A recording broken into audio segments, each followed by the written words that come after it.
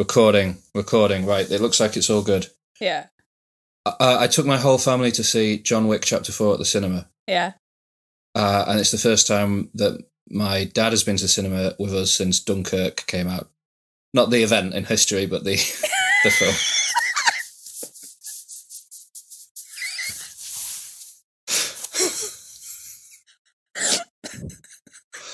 Are you okay? Sorry.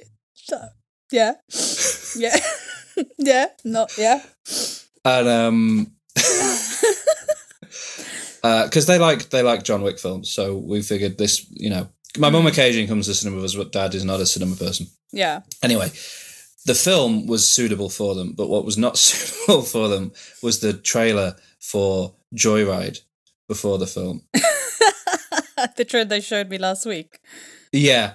That came on, and I was like, I don't like being sat next to my mum while this trailer's playing because it's quite intense. And then when it finished, my mum just went, "Who cares?" Oh, no. And then it moved on. I think it looks like a good film, but it's definitely not. No, not for them. Did your dad? They're not the target audience. They're not. But why would you show the trailer for Joyride during John Wick 4? They don't really match. I thought trailers had to match the film that you kind of were watching. No. They sort of try to, but then sometimes it's just like, this is a film and the studio is paying to promote it, so put the trailer on. Like, I've seen that trailer for Evil Dead Rise before some non-horror movies recently, and there's been some reactions in the cinema, a bit like yours. That's out in a couple of weeks. I'm very excited. Is it not out yet? No, it's out in like 2 weeks, I think. What? Yeah, but it premiered at South by Southwest in America, and people loved it, so... Okay. Cool. Hopefully it'll be good. Well, enjoy it. Oh, God, I will. I hope. Did your family enjoy John Wick 4? My mum thought it had too much shooting in it.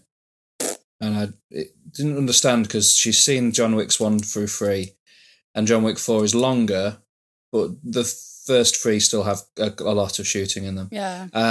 Dad liked it, but thought it was too loud, which... It's just too loud. Yeah. So that was great. Right. Shall I start introing the episode? Two friends just made a podcast. Two good friends just made a podcast. Two friends just made a podcast. It's called Culture Bucket. Two friends just made a podcast. Two good friends just made a podcast. Just made a podcast. Culture Bucket, George and Alex. Hello, everyone, and welcome to the best podcast, the universe's favourite podcast ever, Culture Bucket Podcast, the podcast.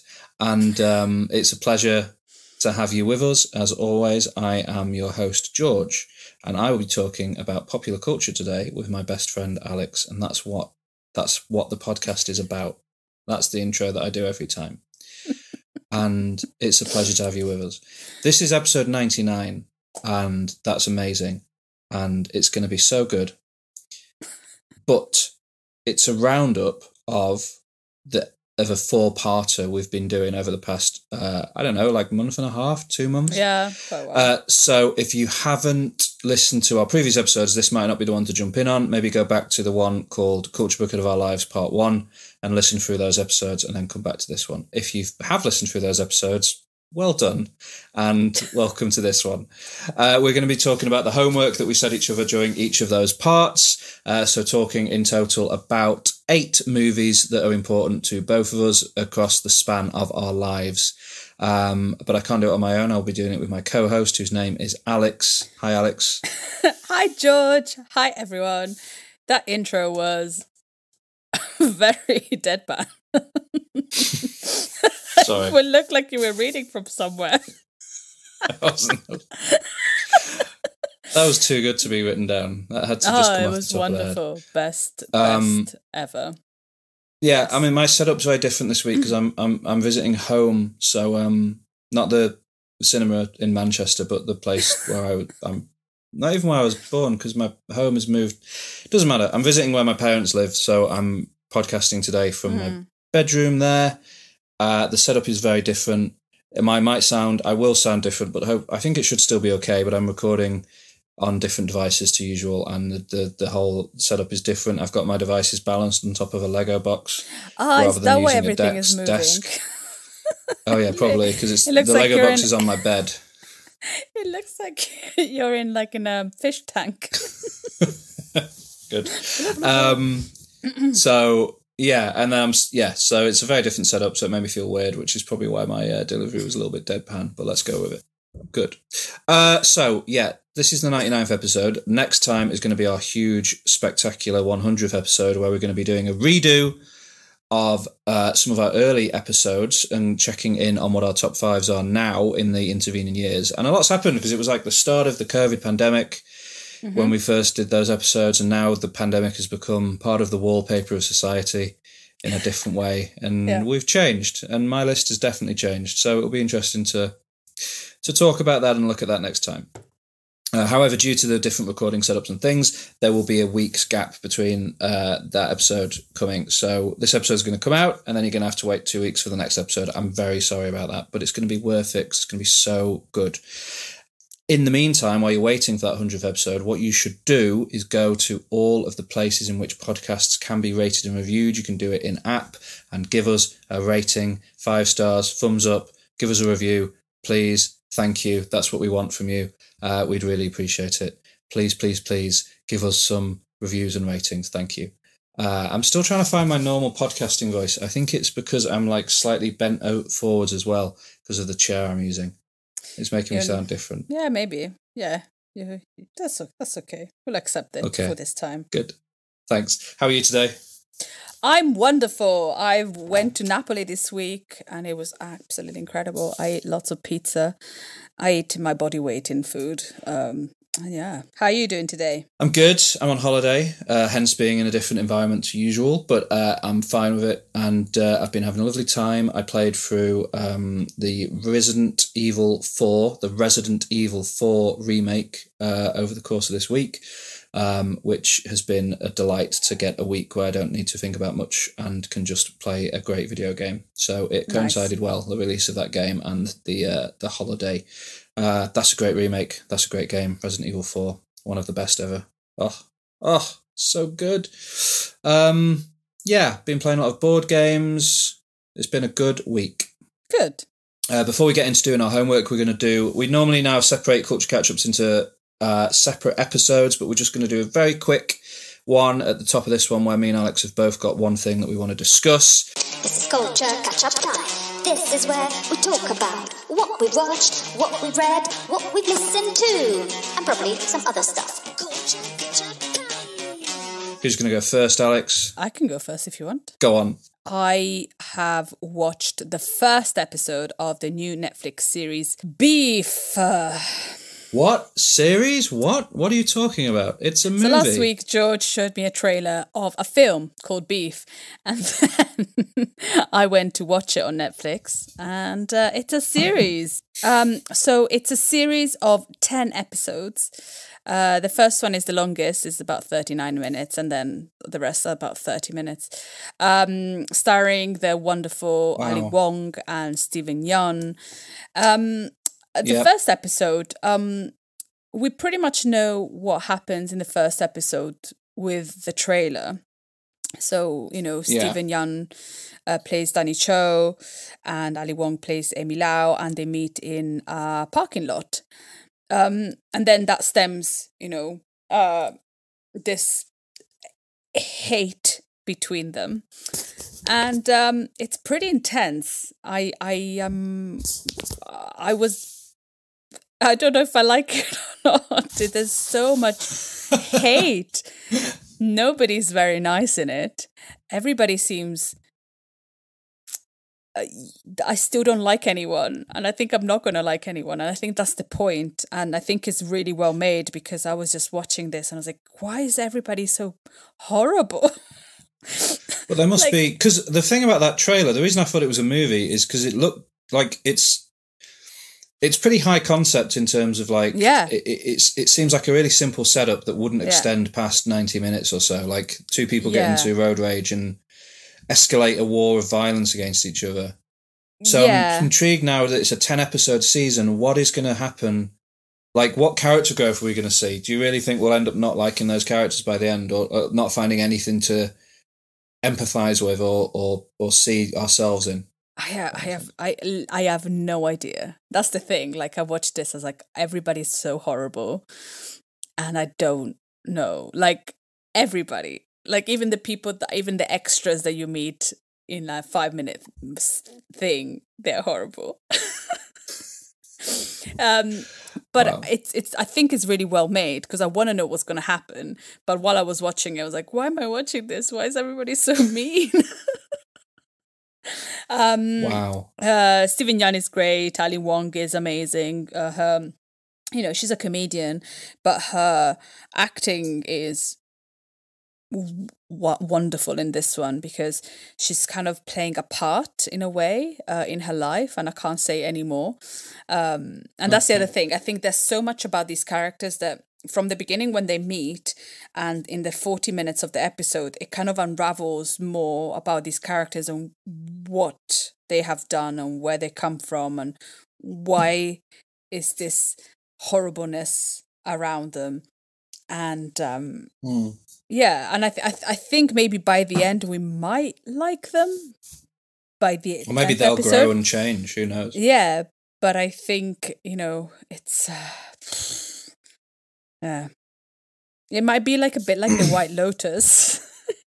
Like I mean in the sense like you don't really like anyone in the White Lotus, but you love the series.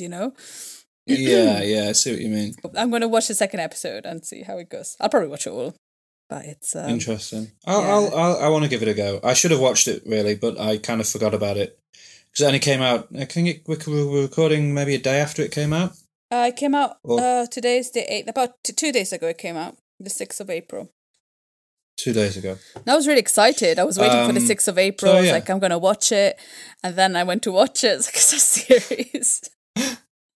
Like, episode 1, I really thought it was a movie. That trailer Yeah. really, really sells it as a film. Yeah, Yeah. But Yeah. sure, a series But it is fine. quite exciting that it's a Um, series because I think there's so much more that you can put in the show and in these characters. Yeah, there must. Yeah, you'd hope there's a reason that they've decided it merits a 10-episode season Yeah. of television. Because from what I So, can yeah. see, like there's probably a lot behind them and why they are like this. Right. But, and if there isn't, I don't want to So- waste my time with something that is so mean. Yeah, I know because I've been watching a lot of. Well, I watched Shrinking, and Yeah. I've been catching up on Ted Lasso, and that is 2 shows that are just about people being nice to each other and supporting Yeah. each other and being kind. Yeah, not And this one. Beef sounds like the exact opposite of that. So Not- maybe it'll be a good palate cleanser after Ted Lasso Yeah. to drag me back down into the dirt. Yeah. Like if please believe me, every character, maybe apart the kid, maybe there's one kid that's not she's nice, but I think Okay. everybody else is just horrendous. Interesting. All right. Yeah. Well, I will watch it. I went to see this week the Super Mario Brothers movie. Ah, you were so excited about it.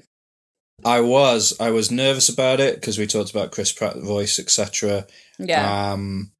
But then every trailer that came out, I got a little bit more excited for it because it was just looking like a very faithful look at the Mushroom Kingdom that we all know and love from the Yeah. Super Mario games. But then, before the film came out, the reviews started to hit, and oh no, the reviewers did not like it. I think currently it's sitting at 58% on Rotten Tomatoes or 56% or something, which still puts it in the rotten category, so it has a big green splat icon next to its name. But the audience score is something like 96 or 97%. Okay. So critics and audiences pretty split on the Super Mario Brothers movie. So that kind of dampened my expectations quite a bit for it. But I still went along. First screening I could get to on opening day to see a 90-minute long children's movie in a cinema full of children. And Of course. yeah, it's the tale of 2 brothers. You got Mario, he's red with his hat. He wears dungarees and a red shirt and he's short and he has a mustache. And you got his brother Luigi, he's a bit taller, he wears a green hat and green shirt, but overalls again. And they live in Brooklyn in New York, and they've started their own plumbing business. they're plumbers, as we all know and love Mario to be. Very quickly, they try to save New York City from a big plumbing problem and instead find themselves sucked into a big green pipe, as is the want of Mario. And during their journey, Luigi gets not sucked off. Luigi gets sent off to the Dark Lands, they call it, or something, the Kingdom of Bowser, and gets captured by Bowser. Mario ends up in the Mushroom Kingdom, where a little mushroom man called Toad introduces him to Princess Peach, voiced by, Mario voiced by Chris Pratt, Luigi voiced by Charlie Day from It's Always Sunny in Philadelphia, Bowser voiced by Jack Black, and Princess Peach voiced by Anya Taylor-Joy. And Donkey Kong is actually a big character in this as well, voiced by Seth Rogen, just using his normal voice, which is an interesting choice. Basically Mario has to set off on a journey to find Bowser and rescue Luigi from him and protect Peach, although Peach in this movie can protect herself very much as well. And Peach actually trains Mario to be Mario, shows him how to eat the mushroom to get bigger, etc., etc. And then they get home. It's a pretty basic, simple story. And that's reflected in the Mario games, which are pretty much to a fault about Mario rescuing Peach from Bowser. Yeah. That's the story that we get in pretty much every Mario game, at least the first 20. And yet, the critics that have reviewed the film have really taken umbrage with the narrative simplicity of this 90-minute long children's film. I've seen endless comparisons to the Lego Movie, because, of course, the Lego Movie is meta and self-referential and laughs at itself and its own absurdity of existing, etc. And a lot of critics are annoyed that the Mario Movie it trades purely in sincerity and isn't meta in any way. It doesn't reference itself. It doesn't reference the fact that it's based on a video game, really. It does in some of the animation, but it doesn't in terms of the story or the plot or the jokes. And a lot of people have sort of gone, this isn't what we want. We want Lego Movie stuff. We want jokes about the fact that it is a video game and we want it to be referential and meta. No. That's ridiculous. Super Mario, one of the defining characteristic qualities of Super Mario is its sincerity and it's about fun. It's not about narrative, which makes it a tough sell for a film for some people, and I understand that, and that's fair. But it shouldn't then, to compensate for that, it shouldn't then pivot to self-referential, sarcastic humour in the way that some people seem to want. Like Peter Bradshaw of The Guardian, for example. It should do what the Mario games do and just focus on being a fun, exciting, colourful, interesting time. And it does exactly that. It is every frame is filled with colour and wonder and imagination from start to finish, in my opinion. It's got loads and loads of Easter eggs and references to all sorts of things from the old games. When they go down to the sewers, there's a little sign on the wall saying level 1-2, which is the name of the sewer level in the original Mario Brothers game.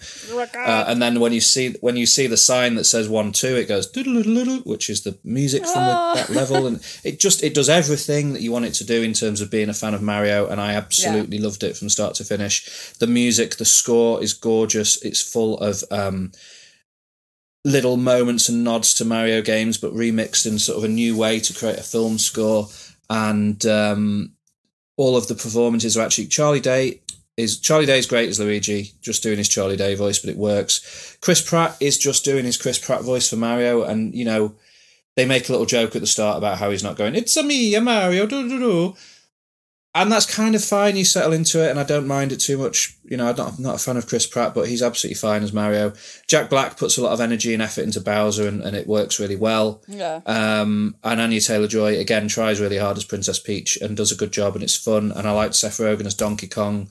There's a whole amazing extended Mario Kart sequence. They didn't need to have Mario Kart in this, but they do. And then when they're choosing their karts, it looks like the interface in the Mario Kart game. It's great. I loved it. I thought it was amazing. I can't wait to see it again. And it's a pity that it hasn't sort of gone down well critically, because you want everyone to enjoy it, and it's something that's important to you. Yeah. And you want it to be celebrated, but it seems like for whatever reason people have just decided that it's a pile-on. So, yeah, but I recommend people have an open mind. Don't you feel like now critics, if it's something like animation or a remake of a game or a cartoon or Marvel now is not like the pylon seems to be like the super critic about the films rather than just watch them as they are. And we've talked about it before.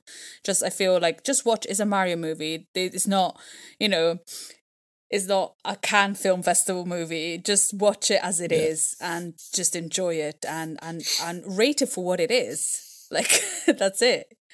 Yeah. But I feel like they look at films in the same way. All the films, they like look at them with the same eye, which is ridiculous because, Yeah, and as well as the Lego movie, the other main comparison I keep seeing in reviews is the original Mario film from the 90s. People keep being like, this is actually the second Mario film. The Bob Hoskins one came out, and I've seen people be like, actually, that one's better. No, it's not. Shut up. It's terrible. God, no. That's it's a terrible film. That's just silly. It's entertaining in a bad way in some ways.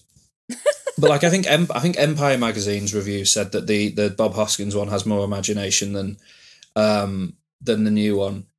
No, just because the new one is using the world of the video game doesn't make it less imaginative. Just or just because the original one thought up and I guess being more imaginative doesn't mean it's better because they thought up new things for that Bob Hoskins movie and they were all terrible and weird and made you feel uncomfortable.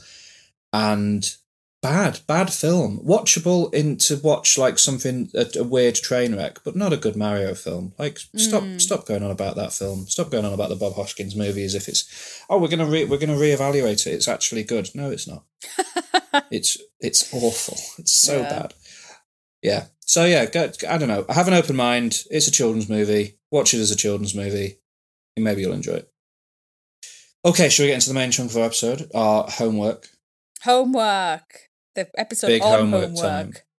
Sit down at the back and be quiet and get out your book because it's time to discuss your homework. Now. We've watched 4 films apiece. Yeah. Spanning the years 1993 through to 2019. Some of the most important years that we've been alive. Yeah. Let's start with Nora Ephron's 1993 rom-com classic starring Tom Hanks and Meg Ryan, Heat. No, sorry, Sleepless in Seattle. Sleepless in Seattle. Sleepless by the way, Seattle. after that episode, I'm because I love Jurassic Park and it should have been Jurassic Park, but then because you had it, I wanted to like give something else. But this is like a number 2 because I was thinking, why Sleepless in Seattle? I love that film, but Jurassic Park is definitely better. That's fair. If not, you would have not watched anything. So, yeah. True. Tell me what you think instead about I watched Sleepless in Seattle. Sleepless in Seattle. Sleepless in Seattle. So, I think I've seen one other Nora Ephron movie, which is When Harry Met Sally. Which, you've seen that, right? Yeah. What do you think of When Harry Met Sally? I prefer Sleepless in Seattle because I think Harry Met Sally was just a little bit when I watched it, I think I was younger, and I think it was just a little bit. I'm not very good with Billy Crystal and his way of acting, and it's just a bit like meh, meh, meh, meh, meh, meh. And and so Wow. Well, it's true, isn't it? No, it's he's just fine, like very no, like It feels more like an old school, actor, old Hollywood actor. So I know people say it's better, but I personally prefer Sleepless in Seattle because it was just a bit less chaotic than. Fair enough. Well, I liked When Harry Met Sally. It's not one of my favourite movies of all time on him, but I remember enjoying it. And then was excited to see Sleepless in Seattle. I did not like this movie at all. Yeah, I saw your review and I was like, oh, I'm ready for this. I was like, oh. I don't get it. It's creepy. It's a weird, creepy movie. Why is it creepy? Why is it creepy? Tell me why. I genuinely ask you a question. Why is it creepy? So the movie follows Meg Ryan, who is see, because of my setup, it's a little bit difficult for me to look up movies. What's her character called? Sally. And Harry, right? Yeah. Tom Hanks is Harry and she's Sally. Yeah. I'm thinking of a different movie. Here we go. So, yeah, it's all right. Meg Ryan is Annie. Tom Hanks is Sam, right? So Annie and Sam and Annie. Annie is engaged to Walter, played by Bill Pullman, who seems like a perfectly nice guy. Yeah. She takes him home to see her family, and her family are kind of mad, but it's fine, etc., etc. She's driving home this long journey. She's on her own in a car. She's listening to the radio, and she's listening to like a Fraser style, I'm a talk show host who's a psychologist, and people are going to ring in with their problems, and I'm going to discuss them. And this little boy rings in. Total betrayal of trust on this part of this little boy, and tells the radio host that his dad needs a new wife because his mum died. And the film actually opens with the funeral of Tom Hanks's wife, who is dead. So I don't know what her name is. Dead wife. And because of dead wife, Jonah, Sam's son, thinks that Sam needs to find a new wife, and so he can have a new mum. And the talk show host, again, totally unethical, forces Jonah to put his dad on the phone so that his dad, without warning, can discuss his deep personal trauma on national radio across the thing. And then Meg Ryan, Annie, hears this, and based only on this interview, she falls in love with him. Yeah? Mm-hmm. And then she goes mad. She like writes him a letter and various other things, and she goes to where he lives, which is not where she lives. They live on other sides of the country. She goes to Seattle where he lives and stalks him and follows him around, and then stands in the middle of the road and stares at him and almost gets run over because she's in this psychotic trance where all that matters is staring at him. Yeah. She runs away, and then his son writes her a letter and sort of engineers this situation for them to both meet at the top of the Empire State Building. And then they both, for the first time, the two main characters in this romantic comedy meet. And then the movie ends. What's wrong with that? Sounds wonderful. What's wrong with that? What? She stalks him. She stalks him. She follows him from afar. She leaves her seemingly perfectly nice fiance who's done nothing wrong.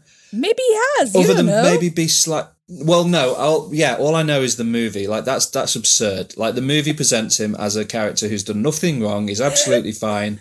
Maybe slightly dull.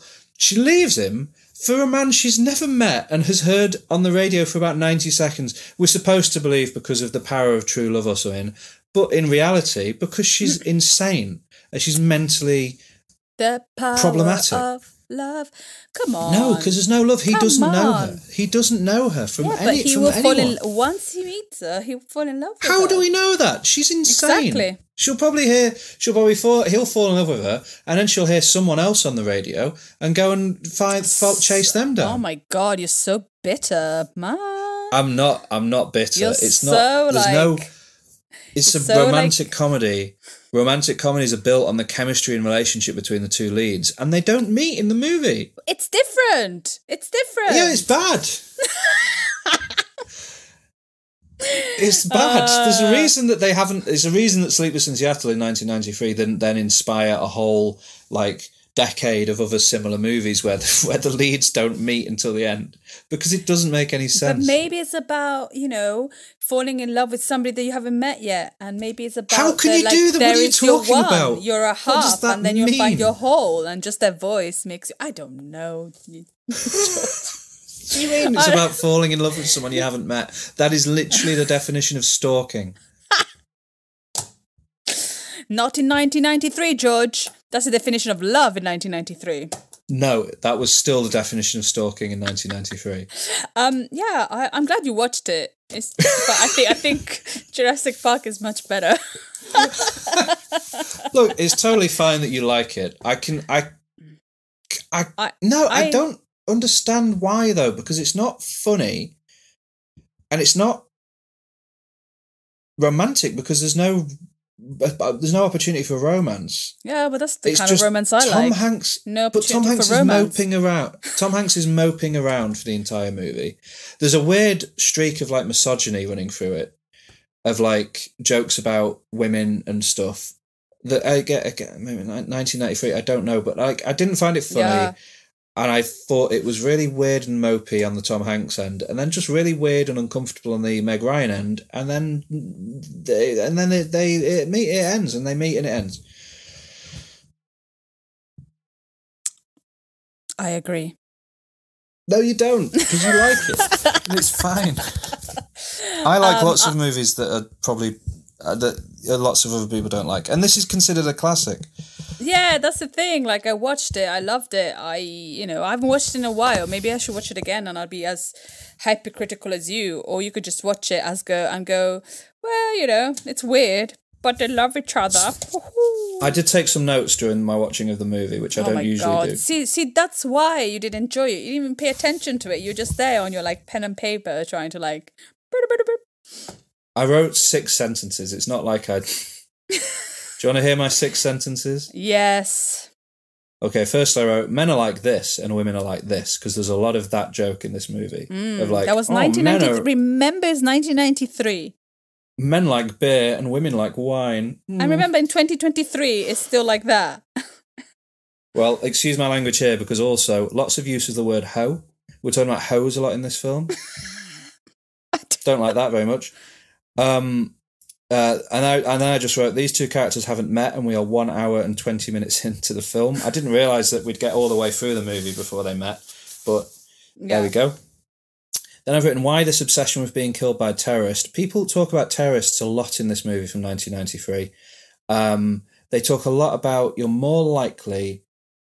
I can't remember what the comparison is, but people keep bringing up the statistics of being like, you're more likely to meet someone that actually loves you than to be killed by a terrorist or something. Or you're more likely to be killed by a terrorist than fall in love or something.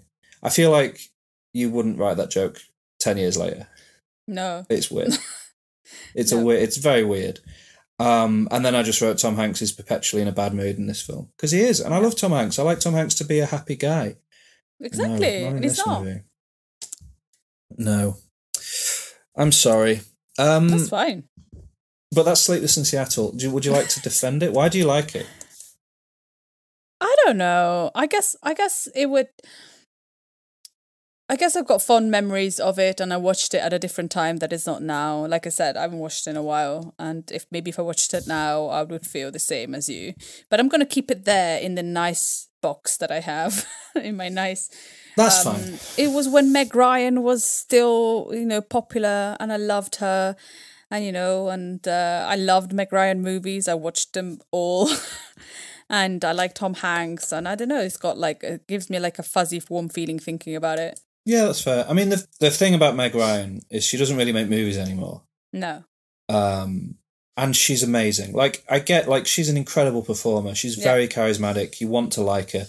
She's the only person, really, that could have made this movie come even close to working. You cast almost any other actress in that role, and they truly are going to look like they're insane. But Meg Ryan is so charismatic, so likeable, so enjoyable to watch, that she comes as close as anyone could to making that work, in my opinion, but it still doesn't work.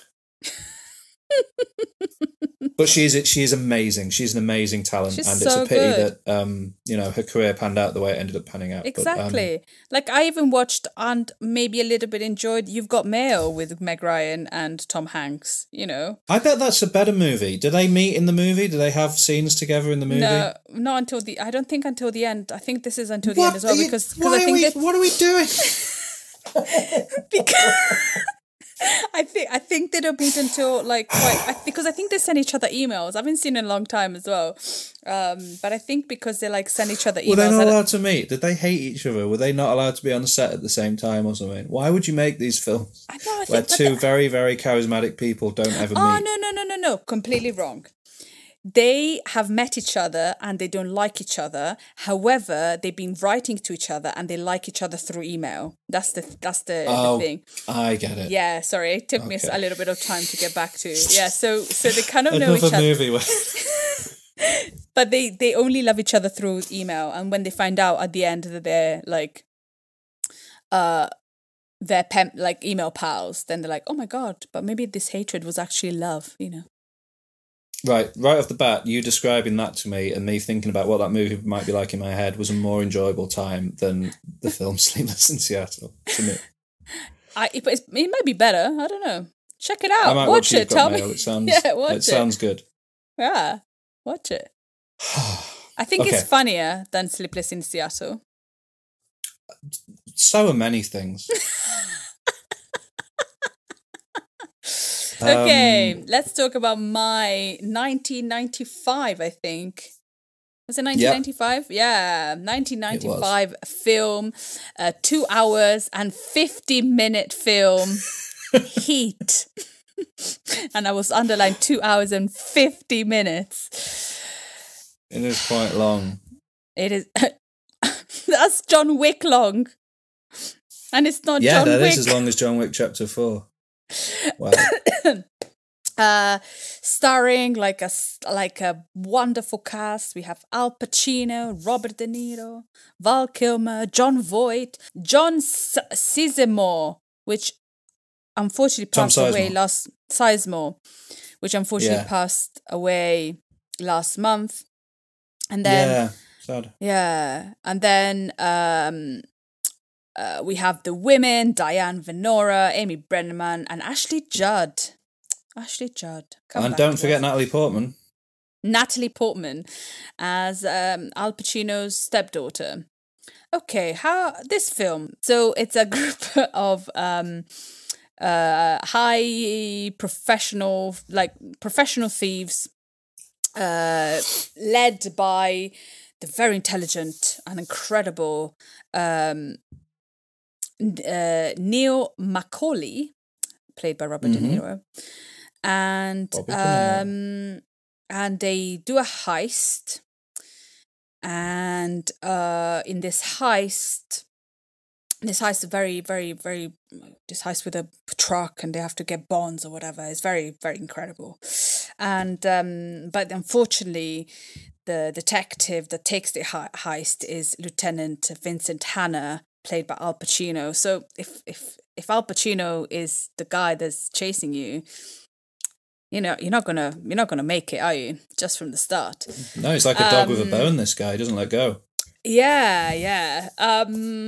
And so basically it's 2 hours and 50 minutes of Al Pacino chasing Robert De Niro, lots of stuff happening, and people shooting, and is that the story pretty much? Yeah. You've broadly nailed it. Yeah, obviously there's more going on because it's like so long. It's like a cat and mouse thing. It's a cat and mouse thing. Robert De Niro still wants to like do his thing, and he's the lovable kind of criminal, and Al Pacino is the kind of the cat trying to like chase him, and you know they're both very cool, and they kind of they respect each other. Very respectful. I mean, I feel like Robert De Niro is very cool. I feel like Al Pacino is like just a second, one step away from just losing his mind in this movie. I've got some notes. Okay, go on. Got a book of notes. Right. Okay, so first of all, when did we decide that Al Pacino was a good actor? When did he stop being a good actor? Because in this film, he's totally unhinged. He is crazy. But it's great. It's so entertaining. It's insane. There's a scene. Can I show you the scene? I was like, this is too much. Can I do a little bit much? Is it the one where he? You absolutely can. Was it where he interrogates Hank Azaria? Yes. And I was just like, that's why George likes this film, because Al Pacino is totally unhinged. I've got it ready here. Okay, so go. So Hank Azaria is having a relationship with Val Kilmer's wife, Ashley Judd, and so they have to they have to go and interview him, and this is the scene where Al Pacino goes absolutely insane. Before you play the video, yeah, you got to tell everyone what the video is called. So the video is called Heat 1995 'cause she's got a great ass. Thank you. And Go this is where he goes and try and find out something, how he can get the character of Val Kilmer through Val Kilmer's wife's lover, Hank Azaria. So let's go. Okay. Tim, I gotta call you back. Can I help you? Are you Alex? Yeah, and it just with a little finger, it's like it just like gets his finger, and Lieutenant Vincent Hanna, LAPD. LA, this is Las Vegas. You don't even have jurisdiction here. this little man just manhandling Hank Azaria. It's like, what? People here, okay? Las Vegas PD. He's unhinged. You are extradited to Newark on a New Jersey warrant for smuggling On the New Jersey warrant. Carolina 3 years ago. Or you go He's just rolling his head all over the place, staring. That is it. Oh, shit. It's like he's made of cocaine. Yeah. Who? This is who? Who? Lady you've been talking dirty to on telephone every day last. All right, you know what? You can't tell me to her. Well, who needs to? This is on a plane back to New Jersey, Jagoff. Jag-off. This kind of language is insane. Great ass! And you got your hair all the way up. Ferocious, aren't I? I think of asses. Woman's ass. Sorry, I'm just gonna stop it now. So God, yeah, it's great. he just Oh, goes, so "Cause she's good. got this great ass, and you're right up in it." It's like, oh my god, and it's just like, what? So- And he's just so unhinged the entire time, and I couldn't take him seriously because everything he does, he's insane. And then I was reading the trivia, and you're saying, oh, you know, in a previous a draft, the lieutenant was a cokehead. It's like, yeah, but he's not a cokehead, so don't act like he's a cokehead. No, it's just it's subtext. Oh my goodness, but he is insane. So yeah, I that was too much for me. It's just a very long film. What amazed it is me long. also was the age gap. I know it was 1995, but this is Hollywood. The age gap between the male actors and their female counterpart lovers, you know? So Oh yeah. Robert De Niro is 21 years older than Amy Yeah. Brenneman, who's his love interest. And you go, Yeah. you can see it. You're an old man. And then Al Pacino is 12 years older than Diane Venora, I think, who is his kind of. Yeah. I thought she was his lover, but Diane Venora, and I thought she was his lover, but they're actually married and they have like a child, a stepchild, which was Natalie Portman. And Val Kilmer is 11 years older than Ashley Judd. It's just like, what, guys? Oh, I didn't realise that. Yeah. So that was really creepy. That was creeping me out, especially Robert De Niro and Amy Brenneman. I was like, she's young. Robert De Niro Those is great scenes in are definitely some of the shakiest. Yeah, when they Robert De Niro is wonderful in this film. You kind of like him, and you know he does his thing.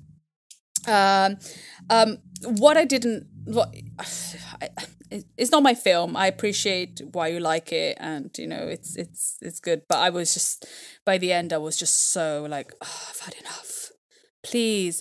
But I did not like the ending because it was a classic Hollywood ending. Can I spoil it? Yeah, we're spoiled. Yeah. Why did I think it could have finished when he walks out of the hospital and Al Pacino goes, okay, he's gone out. But because it's an American film, the good guys have to win. And so Al Pacino shoots Robert De Niro. And I'm like, why? I don't want that. I want Robert De Niro to just walk off and carry on being a criminal, and Al Pacino's carry on being his unhinged self and go and find something else. And because he broke his rule. what? He walked away. He didn't break his rule. He walked away. Which rule? He Was there walked a away rule? too late, though. He stuck around too long. He should have walked away earlier. His rule is to walk away, but he stayed for too long, I think. I think it could have, because then after he walks off with the hospital, works out at the hospital, there's another 15 minutes of like of these two old men chasing each other. Oh, but I love the way that scene is so beautiful. I don't know. I love the way that scene is shot on that airport sort of Yeah. wasteland. And they're Yeah. hiding behind those metal sort of cooling vents and stuff. Yeah. But yeah, it is a very like it's a real sort of crime epic type of film. You have to be in for one Yeah. of those if you're gonna enjoy it.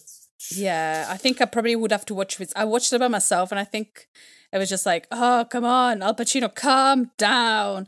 And I think we didn't need a Natalie Portman storyline. I don't know why that was there, just to show that he's a nice guy, but he doesn't feel very paternal. So I'm not sure why the Natalie Portman storyline was there. Yeah, I don't know. I don't know if because it's Michael Mann who made it, and he came Yeah. off of TV. He did like Miami Vice in the 80s, Yeah. and in fact, this was originally there's another movie. Michael Mann made a TV movie. I can't remember the name of it. That is just Heat, but without any famous actors in it. Okay. And it plays out over like 2 evenings of TV, and then he remade it as Heat. So I think some of that stuff is kind of holdover bits from when it was sort of a TV project. Similar to Yeah. another movie we're going to be talking about next, actually.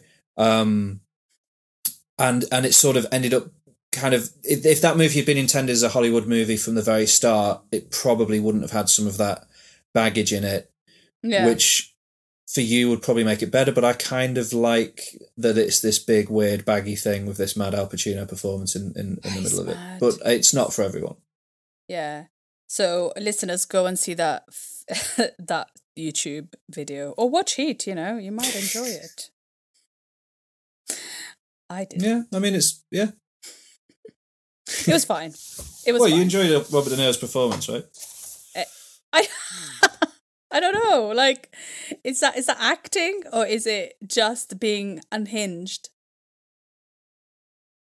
No, Robert De Niro's performance. Robert De Niro's performance. Yes. The thing is, when the scene where he goes, because she's got a great ass. Apparently, he wasn't supposed to do it that way, and so everybody was genuinely shocked.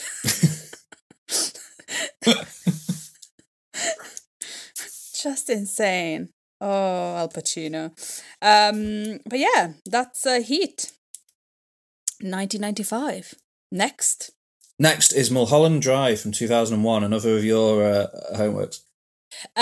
Yes, next is Mulholland Drive, 2001 film Yes. by David Lynch. And I didn't realize it was, the acting debut of Naomi Watts. Did you know that? Yeah. Yeah. I didn't I know that. think I did know that, yeah. Hmm. Yeah. Yeah, she loves also- David Lynch. She's Yeah. And also starring Laura Herring. I think she was kind of new to the game. Justin Theroux, in a moment I didn't realize it was until I went to see the cast. And of course, Billy Ray Cyrus. Very important role in this film. yes. Can't forget about Billy Ray. We could not forget Billy Ray. What to say about this film? Well, you got Again. to tell us the plot like you did with Heat. Okay, so there's after a car accident, this woman, played by Laura Herring, has amnesia, and she finds herself in this apartment where she meets Betty, played by Naomi Watts, who is an inspiring Hollywood star, and she is very perky from the start. Very the beginning is just like she's so over the top, and Betty wants to try and help Rita to find out who she is and where she's come from, because she's got amnesia, and that starts an interesting story where maybe what's happening is real or not real. Is that the plot of the film? Yeah, I mean, that's the setup of the film. That's the setup of the film. That's the setup of the film. It's about, I can say that it's about the film industry, the Hollywood industry, the film industry, the greed, the money around the film industry. It's about love and lust and good acting, weirdness, as David Lynch does. And I think I enjoyed it. Like by the end, Wow. when at the end, I was like, "What?" I was so confused at the end. I was so confused at the end.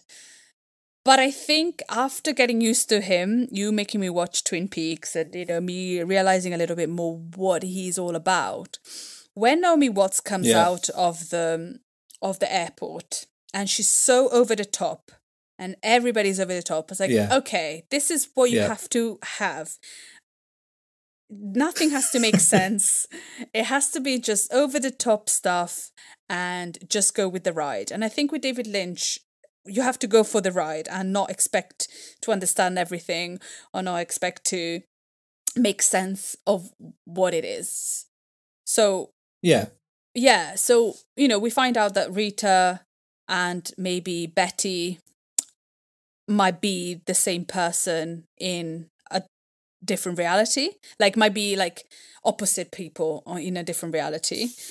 And or to talk spoilers for a minute, it could also be that they're both the dying vision of one of them, Rita. No, Betty. Naomi Watts' his character. Yeah, Betty. Yeah, maybe. And there's some funny moments where there are Hollywood meetings and this guy keeps repeating, "She's the what does he say constantly? She's the actress that you want," or something. This is the girl. This is the girl. And this is the girl.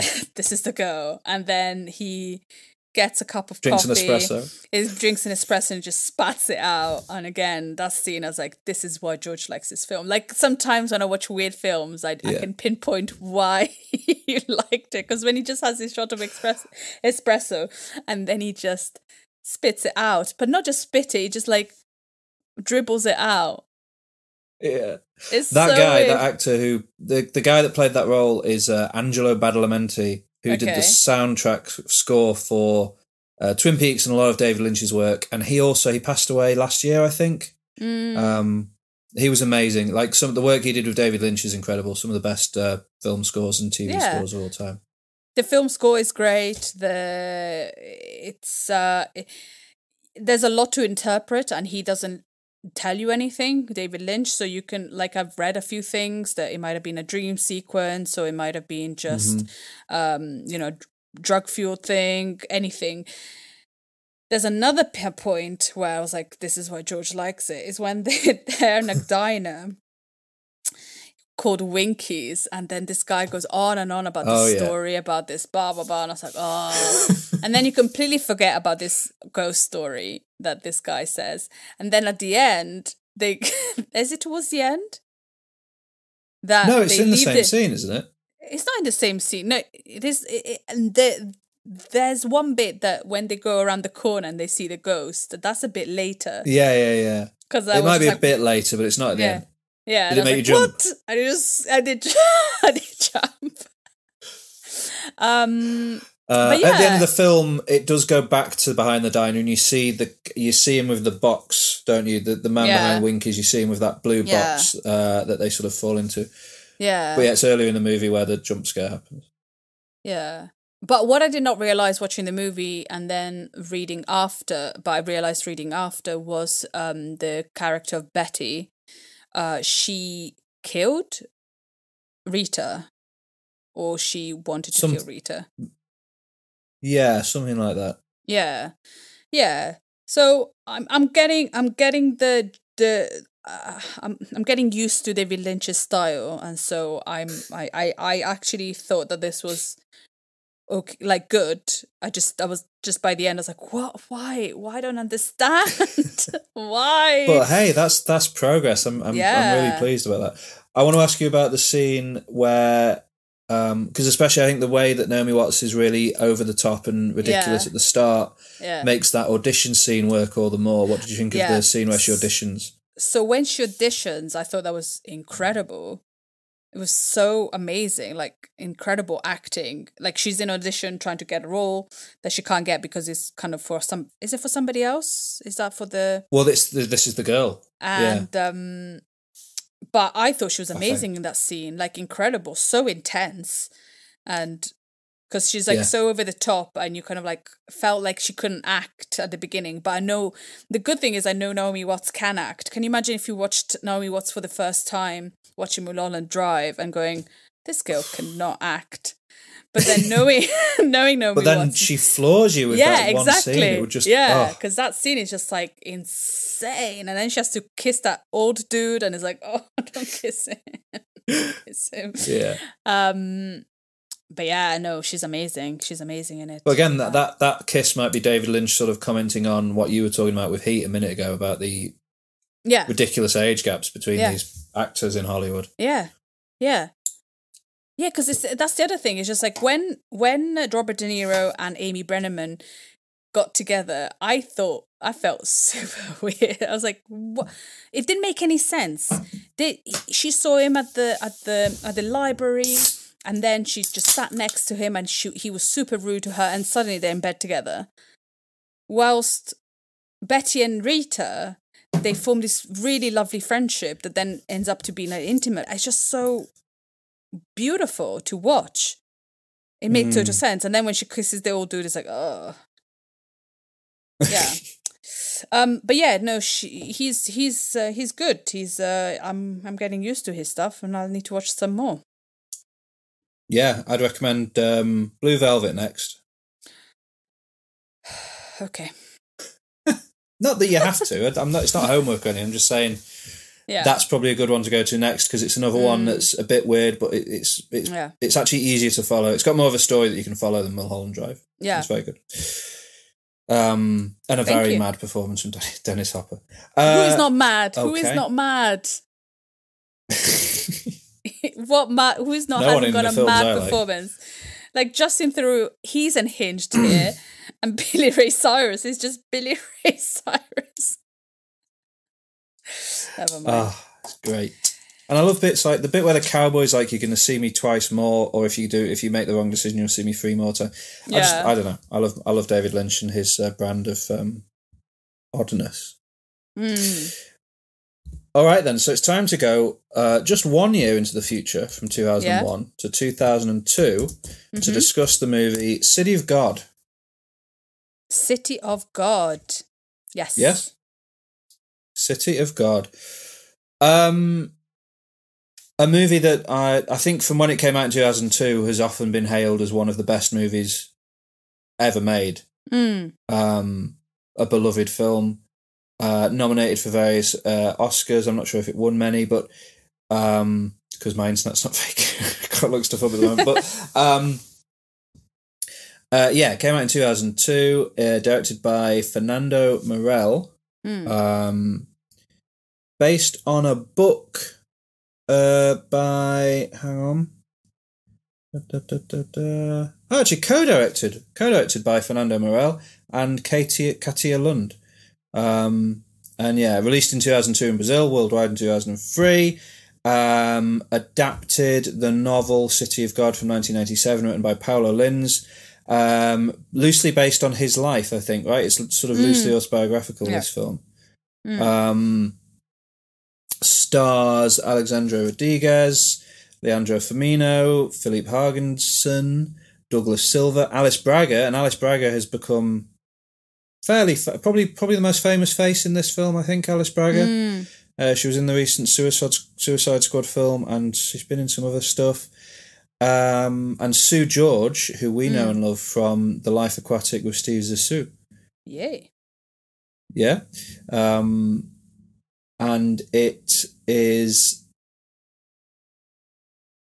a film about the City of God, which is a sort of suburb in Rio de Janeiro that's not very nice.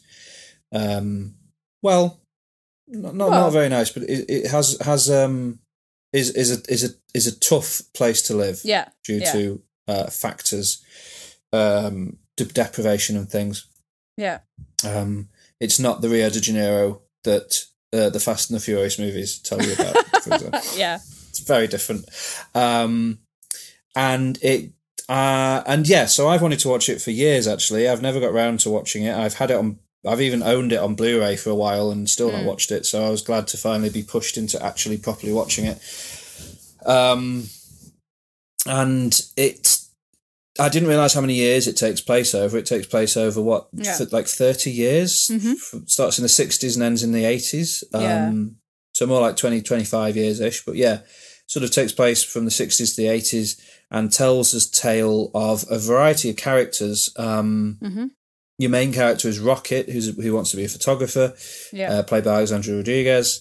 And then sort of more isn't clear, sort of is I think the real main character of the movie in a way, but doesn't become clear that he's the main character until further on, is Lil Dice or Lil Z, as he refashions himself as he grows up. A truly awful person.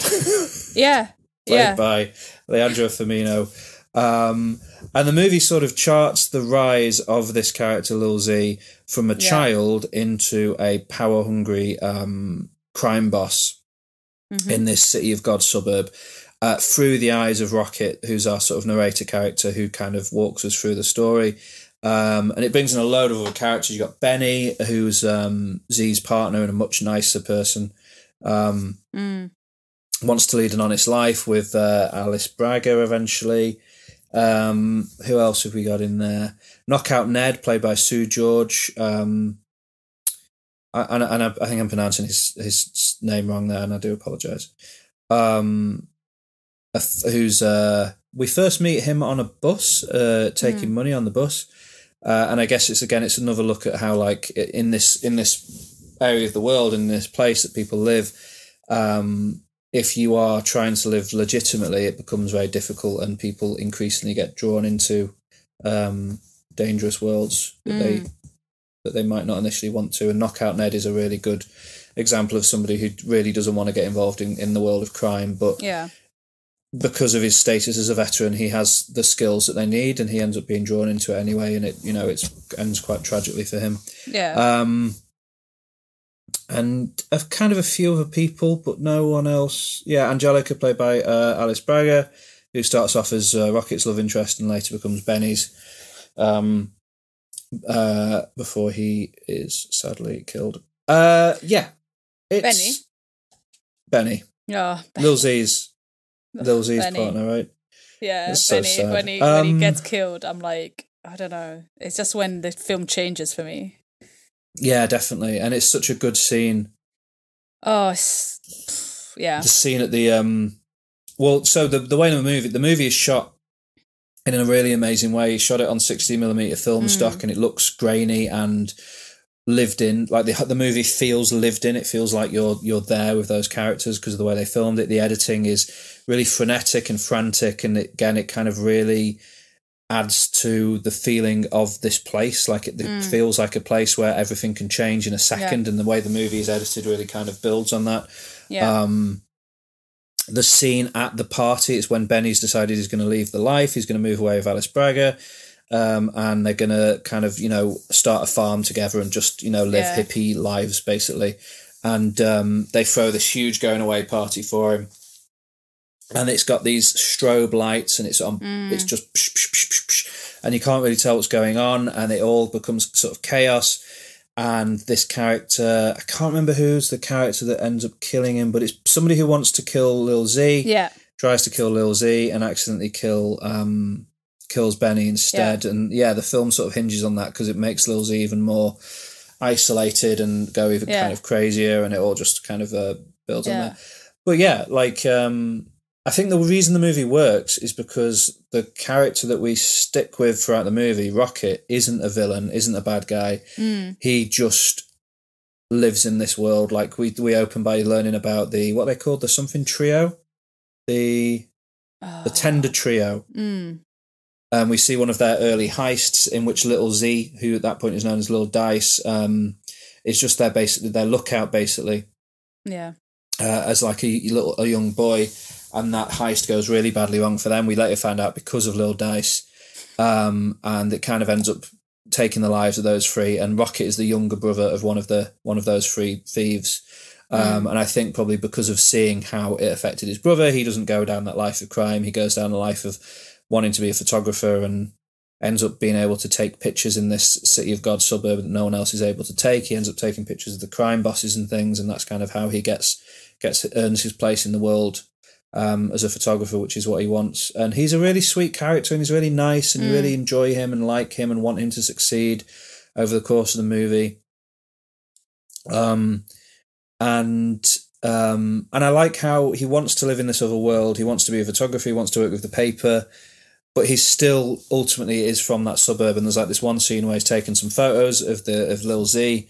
He asks the paper photograph room to develop the film for him, and then they end up taking those photos and using them on the front page of the paper. And he's like, "Well, I'm going to die now. They're going to kill me because And he goes in and just his demeanor completely changes. He starts screaming and yelling at people in the newspaper office. Yeah. And you kind of are reminded that he is from a different world, but he does kind of work his way out and stuff. Yeah, I really, really liked it. I really enjoyed it. It is a brilliant movie. It's like the filmmaking is incredible. The acting is incredible. The story is really good. There is no negative side to it, really. It's an amazing movie. I liked it a lot. Yeah. And I agree. Yeah, it's sad. It's upsetting. But I really love the early scenes, like when you first meet Lil Dice as a kid. Yeah, he's with those three the Tender Trios. They're planning this heist, and he comes up with the idea really. Yeah, and he points a gun at one of them, and they're like, "Don't do that! What are you doing? You're a kid." And you can tell that he's sort of unsettling. And they do this heist, and he's like, they make him be the lookout, and they say, "Shoot that window if we need to run." Yeah. And they're in the middle of the heist and they hear the window smash and the shot. It's like, "Oh, we've got to go," and they run off.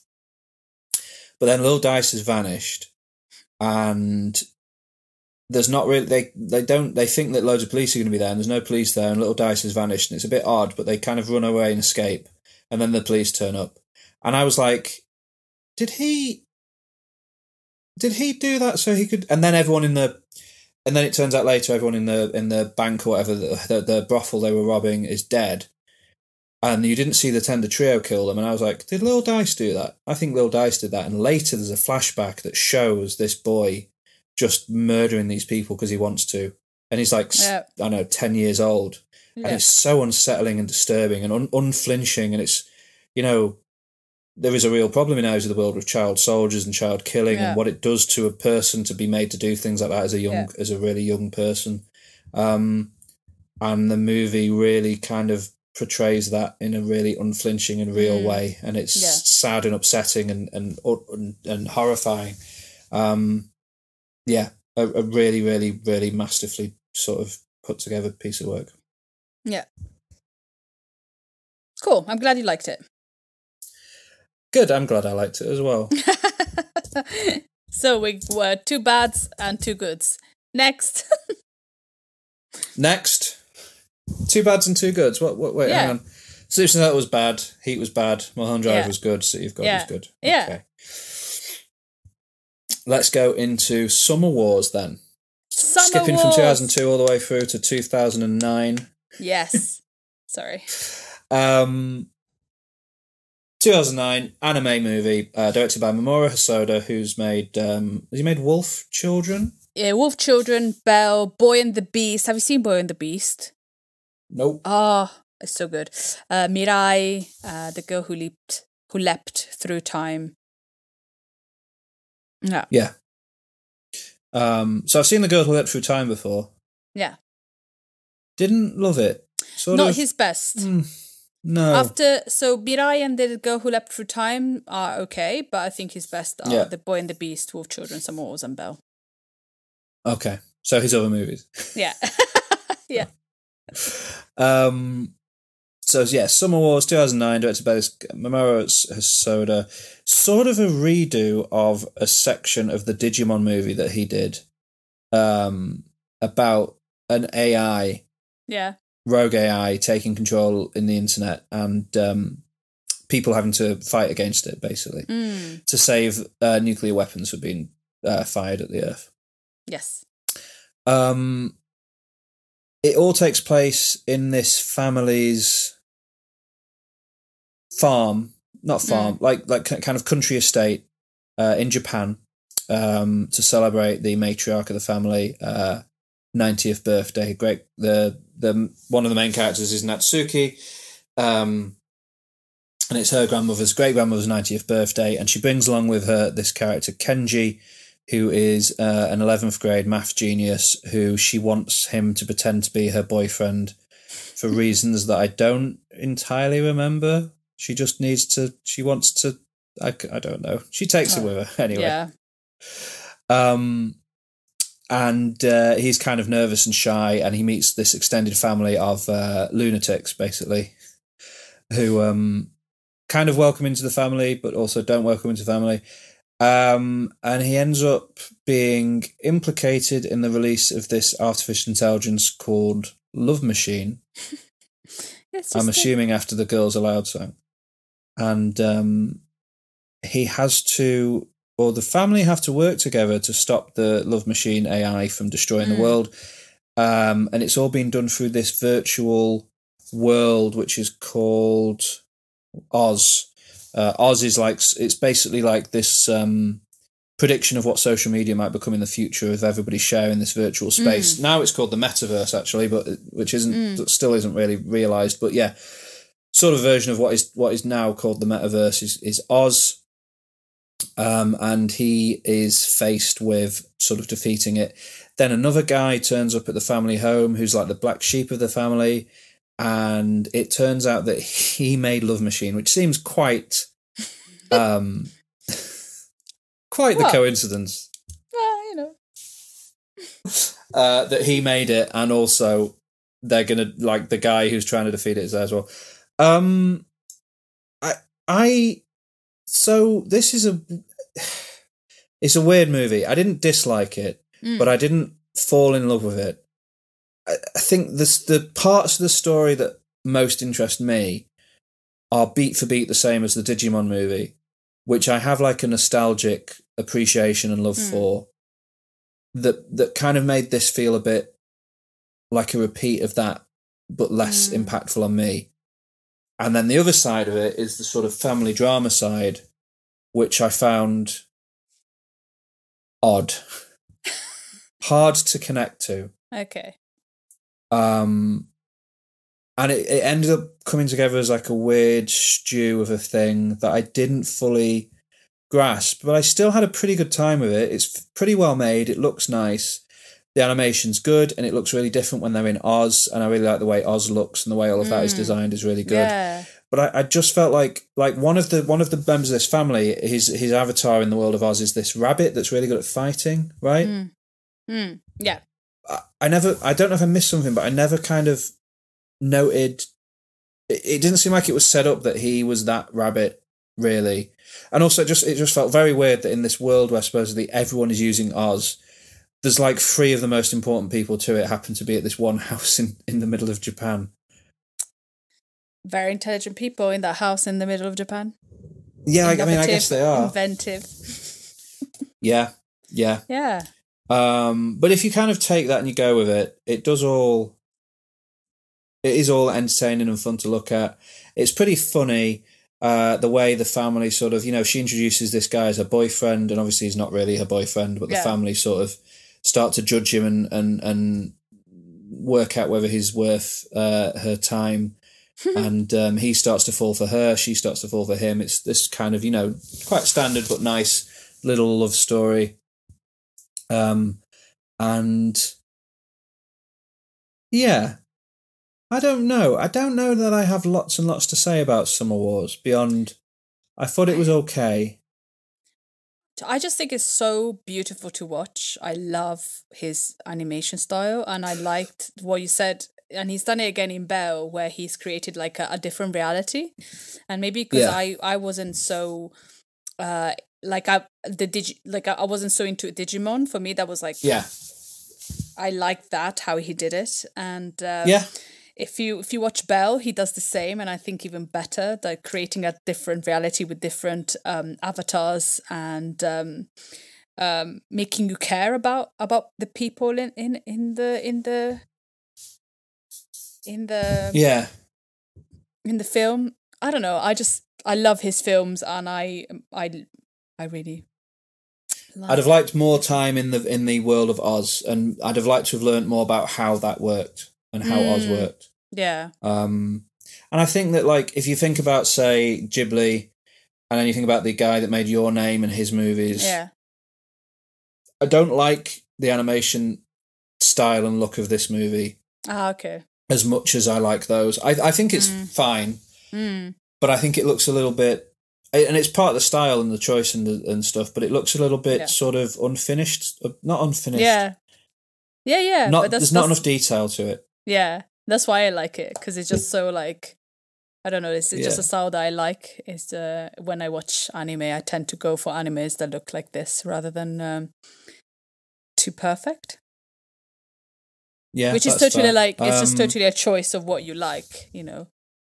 Yeah, definitely. Yeah, yeah. But it's interesting because I've wanted, like, Summer Wars again. I remember when it came out in 2009. I remember reading a review. It might have been on IGN.com or somewhere like that gave it some perfect score, like 10 out of 10 or something. I've wanted to watch it for years. So again, I'm glad I finally sat down and watched it, and I liked it, and I would watch it again. But if I think about the anime films that I love, like Your Name or Akira or some of the Ghibli ones, it doesn't quite sit alongside those for me. Probably liked it more than The Girl Who Leapt Through Time, which I really didn't connect with in the end. But no. But remember that it was made 14 years ago, and a lot has changed in everything. So I think you would have enjoyed it more if you watched it when it came out, because maybe in 14 years a lot has changed. And so maybe I think if you watch Belle, which is not very long, his latest movie, I think you might like it more, because true. And we've had a lot of stories recently about, like, virtual worlds. Yeah, and like the Belle is about kind of social media. Yeah. And like a new type of social media that you can be whoever you want, and it's quite cool. Yeah. Love that one. I should watch Belle. I'll watch Belle. And again, Summer Wars, it was good, but I kind of wanted to love it, and I didn't fully love it. But I don't have anything bad to say about it, really. Good. And people should check it out. Yeah, definitely. People should check it out. 100. Jacopo. Right. Should we move on? Yes. What film is next? We're going to jump 5 years ahead to 2014, and we're going to talk about A Girl Walks Home Alone at Night. Why do you keep making me watch films that I like? Talking about them is so hard. Like, okay, so I'm going to try, you know, then the next it's only one. an Iranian cowboy vampire western movie. Yeah, absolutely. Like, yeah, what is the plot? Let's see. With an 80s music score. Yeah, okay.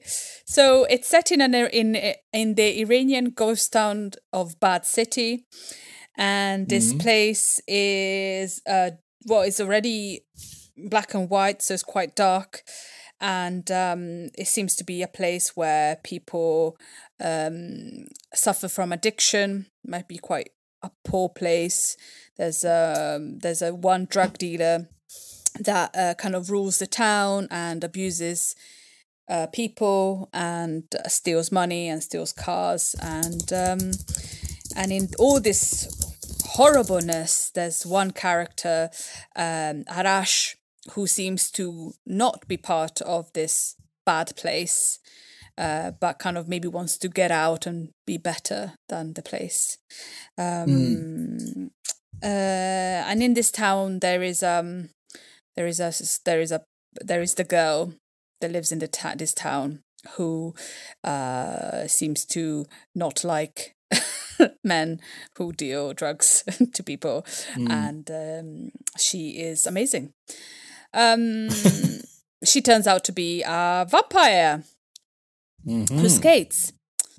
Yeah, skateboarding vampire. A skateboarding vampire.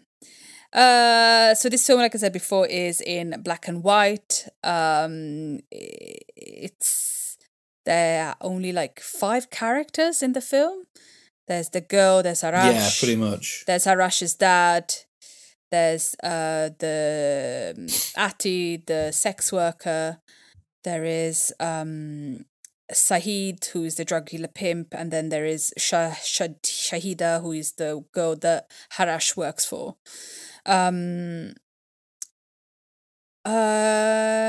Yeah. So, what to say about this film? Very interesting to watch. Very not much is said. I think is more about the mood and about the black and white. It's such a dark black and white thing. Yeah, and it's mainly and I think that's where the description of it as a Western tends to come from. Yeah, that's why I was wondering why is a Western, because I can understand it's a vampire film, but a Western, is it because Harash is dressed like a young James Dean and has got the cool car, or is it because it's black and white, or I don't know. I think it's to do with the fact it's as if it's set in one of these sort of small bordered ghost towns that you get in Western movies, and it's sort of in the middle of this expanse of nothingness. Almost, and it's quite the pacing of it, and the it's less to do with the story, and it's more to do with the pacing and the style and the theme of it. Okay, there is only one scene of what I record, no, a couple of scenes of what I record that are set during the day, which is the first scene where Harash gets a cat, and then when Harash finds his dad on the streets, and it's kind of a. There's not much happiness in this film. It's very like dull and sad, and everybody kind of suffering. And but Harash finds the girl, and they seem to be able to fall in love, and that's really lovely when they're in in her apartment, and they listen to music, and it's kind of nice. She doesn't seem scary anymore. What else to say? So it wasn't supposed to be a feminist movie. The director, Anna Lily Amirpour, said that. It wasn't supposed to be a feminist movie, but it kind of became a feminist movie because, the girl is vengeful against men that are treating women badly. Which I'll go with that because, she's wonderful, she's strong, she's a vampire, her eyes are mesmerizing. When she kills and sucks all of Sahid's blood, I was like, yeah, wonderful. Because you're not really sure who she is until she gets in the flat and everything is very quiet and Sahid is taking drugs and then she just puts his finger in his mouth and she bites it off. And that's it. But yeah, there's not you don't apart from the character of the girl and Harash, you don't really like anyone. Everybody's a bit lost in their blackness. True. But yeah, I liked it a lot in its simple weirdness. I thought it was wonderful. And it's amazing how somebody with a camera and 5 characters can create this story with very little dialogue, but make it so kind of powerful and interesting and engaging. And you feel for Harash and you feel for the girl. She doesn't really say anything. Well, she doesn't say anything, does she?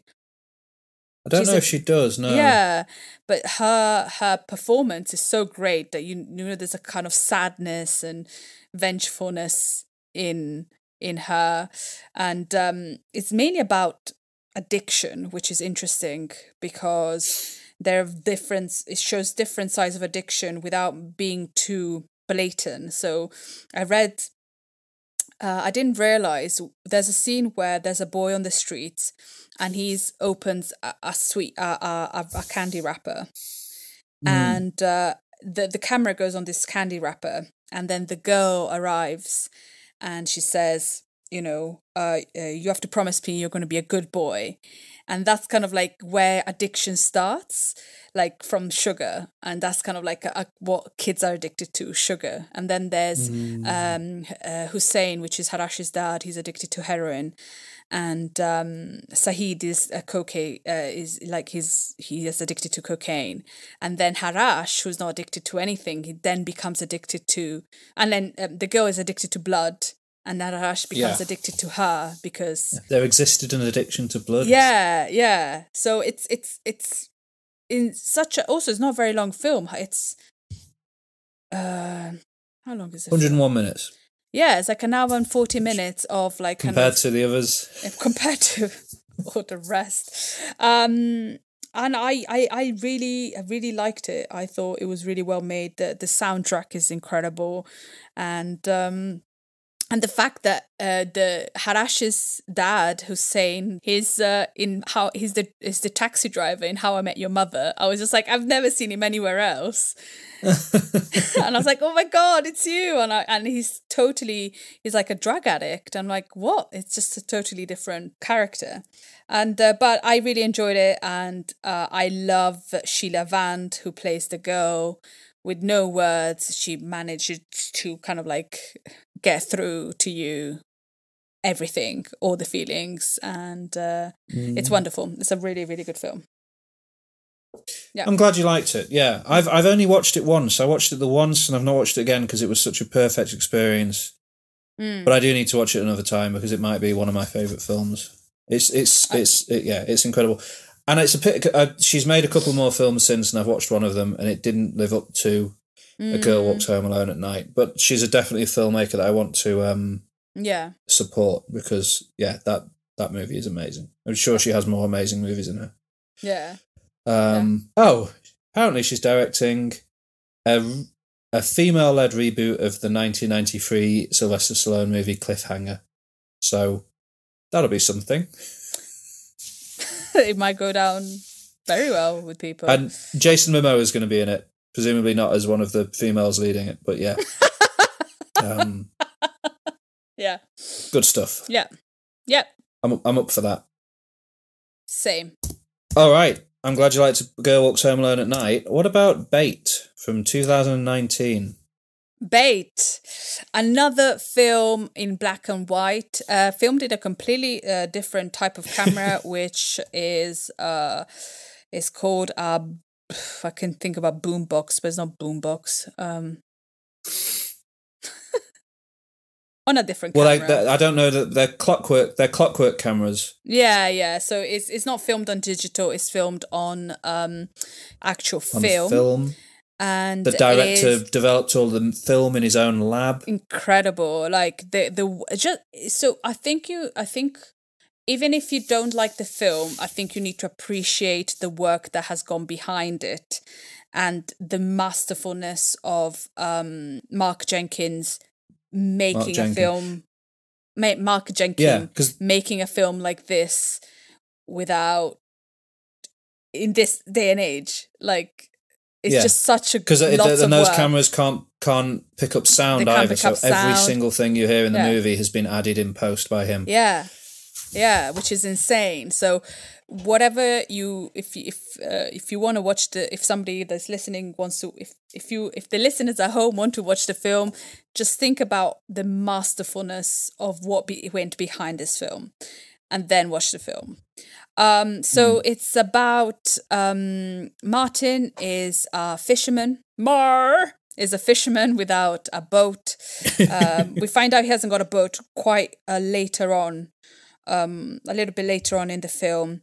And because you also find out because his brother has decided to use the boat that they used to use fishing as a boat for tourists, stag do's, hen parties. And their childhood home has now become an Airbnb and this posh family from London, run it. And they kind of are making the rules in the fisherman's town. And so Martin for example, can't park where he used to park to go fishing, and they are, they have certain rules for the community. Oh my God, the community, that scene. Yeah, and so he is trying to make money as he can, and by fishing with nets, but with difficulties, because not having a boat is difficult. And so it's just basically the tale of this village, what has happened to this village in Cornwall, I guess. Yes, a Cornish village. Yeah, what has happened in this Cornish village due to some form of gentrification that is happening through Airbnbs.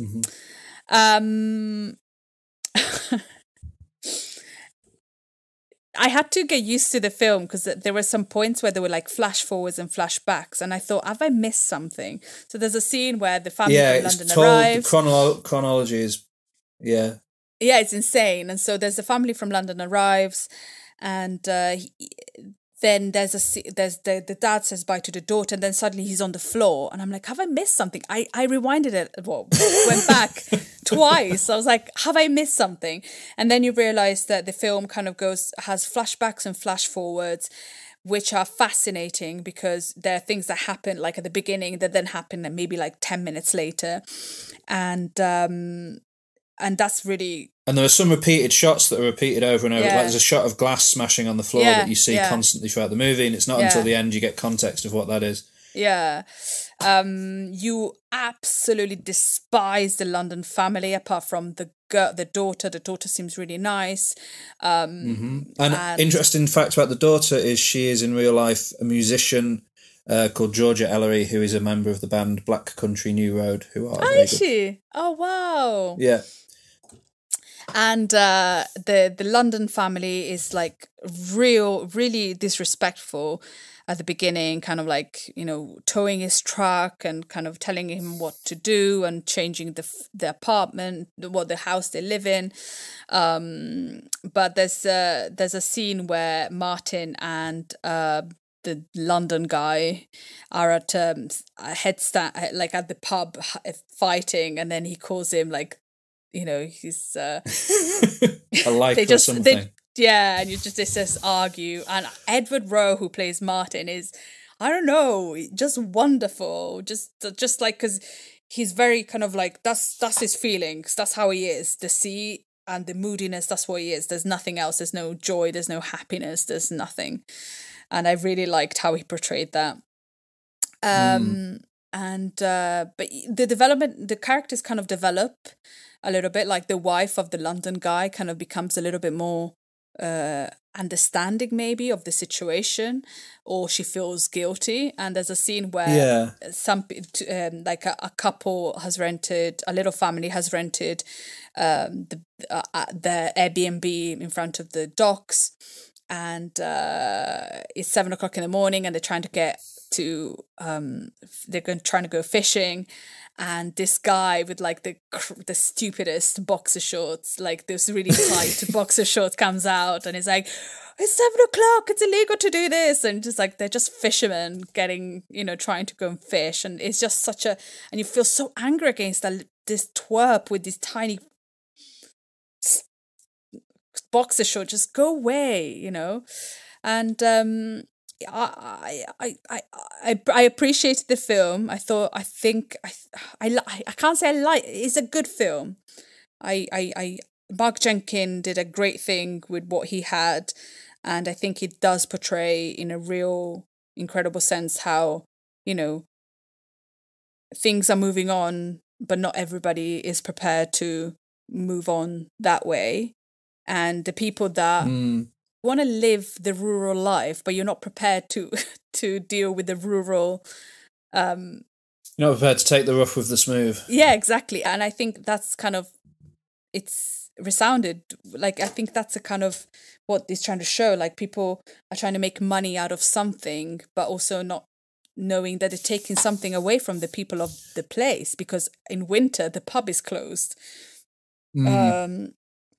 and the rules are not the same. So winner stays on is not the same. So one of the characters, the girl that works in the pub, who she's pretty feisty. She is. She gets arrested, and so yeah, I liked it. It's an interesting film to watch. I think I'm happy I watched it because it's just so interesting. Yeah. It's definitely in it. I think I've watched it 3 times now, and you get a little bit more out of each time because you pick up more and more on those out of context sort of back and forward flashback shots that he peppers in the movie. Yeah. But yeah, I think the first time you watch it, it can be a bit of an almost overwhelming experience as you're trying to piece together. Because also they have like proper Cornish accent, and the lady that lives next to him saying, proper job. Like, I haven't heard proper that job. Proper job. It's like what? And there's the cyclicity of it, like the beginning shot is like the end shot. So it's kind of like you could just cyclical. Watch it out. Cyclical. Yeah, interesting film, George. I'm glad you were able to watch it and see, why I like it. Yeah. I just love the way it's. Like you were saying, the way it's filmed, the way it's made, the artistry that's gone into producing it is so. Like, you look at the Wikipedia page for it, and it's like written by Mark Jenkin, cinematography by Mark Jenkin, directed by Mark Jenkin, edited by Mark Jenkin. Like, it is one man's full creative vision. Yeah. And his second film, Ennis Main, is even more. His very odd movie, but I really enjoyed it. And stars Mary Woodvine, the wife in the London couple, is pretty much the only actor on screen for that one. Okay. Yeah, cool. Good film. Yeah, definitely. He is from Cornwall. Maybe this is kind of like something that he experienced. Presumably, or something he's witnessed. Yeah. You know who I hated? The son. Who? The son of the London couple. Oh, with his like little... I hated him. He's really unlikable. It's horrible. Steals the lobster. Oh my God. He steals when he stole the lobster, I felt... That's the thing, it's such a simple film, a bit like a girl walks home alone at night. But I felt really taken by what was happening. And the same with this, it's just kind of... He takes a lobster and then he just goes in and he's like, he's going to stab him. He goes in the pub and you think that Martin is going to stab him. But no, he makes him fix the lobster net. Yeah. And then you said that the daughter seems more likable, but I feel like part of the message of what happens at the end is that she's gone to that town. She's sort of started, a kind of holiday relationship with with the son of the tourist boat operator man. Yeah. But then it feels like the comment the movie's making is when the tragic event happens, when that guy dies, and she's sort of there, partly responsible. Yeah. They probably just don't suffer any consequences at all for that. No.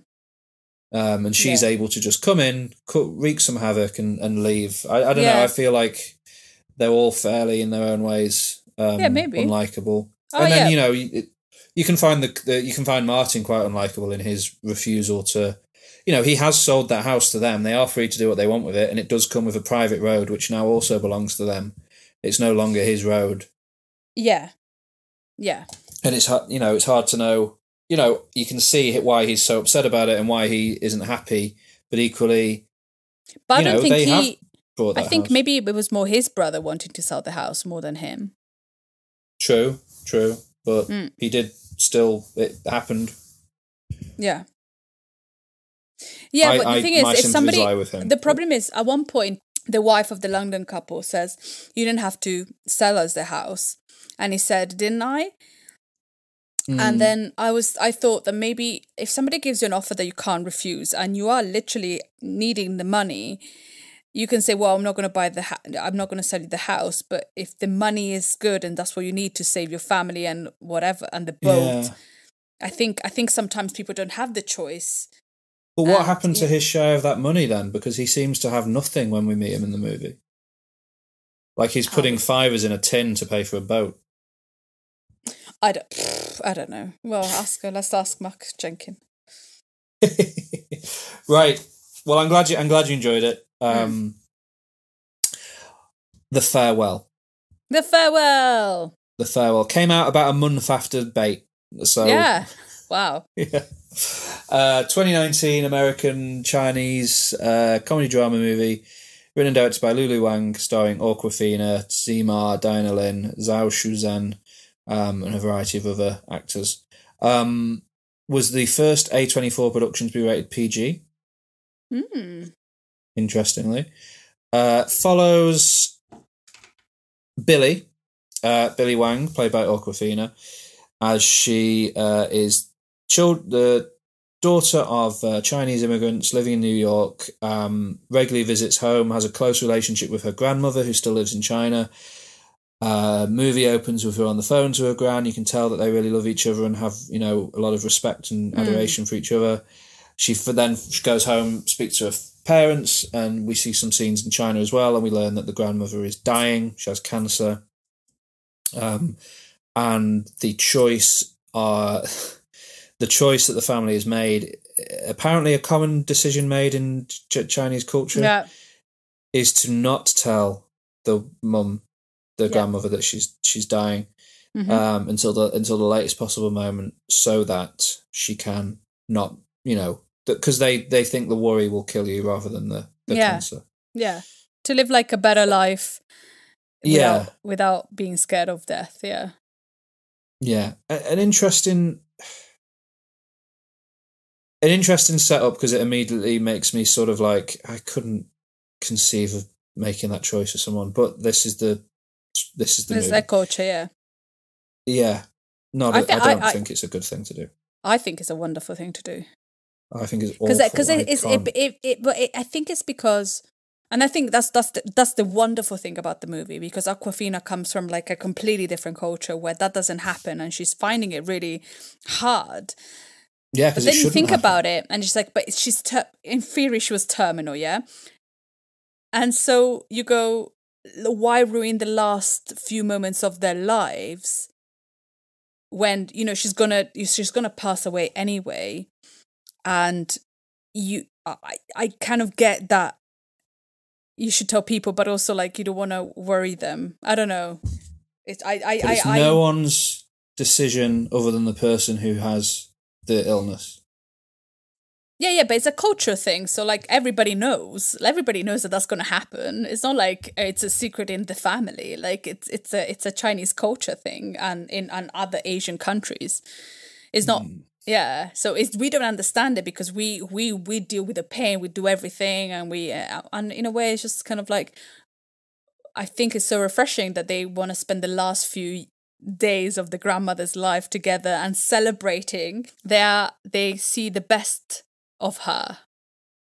Yeah, I still feel like they could see the best of her if she knew about it. But anyway, that's the setup of the movie. Awkwafina has grown up in America, so like you say, doesn't understand why you would do this. Her parents are awful people who forbid her from. So they basically, the family invents a wedding between between Hao, who is the son, who is basically Awkwafina's character's cousin, the son of her dad's brother. Yeah. He's been going out with a Japanese girl for what? A month or something? Yeah, not very long.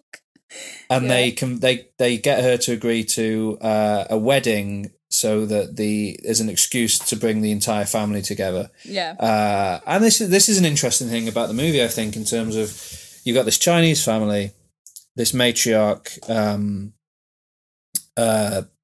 Nai, played by Zhao Shuzhen, who's amazing in the movie. She's got two sons, right? One of the sons has gone to Japan and raised his family in Japan. And the other son has gone to America, raised his family in America. And I feel like there's a point being made there about the son that's gone off to raise his family in Japan will have had all of the cultural norms of China, or a lot of them kind of reinforced by their similarities to Japanese culture. Yeah. In terms of, and there's a discussion in the movie about like, the West's love of self over the East's love of community and working together. And then so Hao is grown up in Japan and has this Japanese fiance, and they are kind of much more still aligned with Chinese culture, whereas the family that went off to America has changed a lot, and especially Billy, who grew up entirely in America pretty much, is very, very American and doesn't understand some of these decisions the family is making, to the degree where her parents forbid her from coming to this wedding because they think she's going to tell the grandmother that she's dying. Yeah. Billy, so they go off to the wedding. Billy goes and follows them anyway and turns up without telling them. And then there's a whole discussion. It's very real about how they're like, you can't pay for this plane ticket. And she's obviously got it on a credit card and stuff because that's how young people have to get through the world. Yeah. And that felt very real. Yeah. And so she turns up, and every time, and Awkwafina's very amazing in this movie because every time she looks at the grandmother, you can see on her face the internal battle between letting them all do this thing she thinks is insane, because it is insane, and letting and telling her grandmother the truth, which is what she should do. And it's a very beautiful relationship that you see play out between these two very different generations of her. She has such a deep and intense love for her grandmother,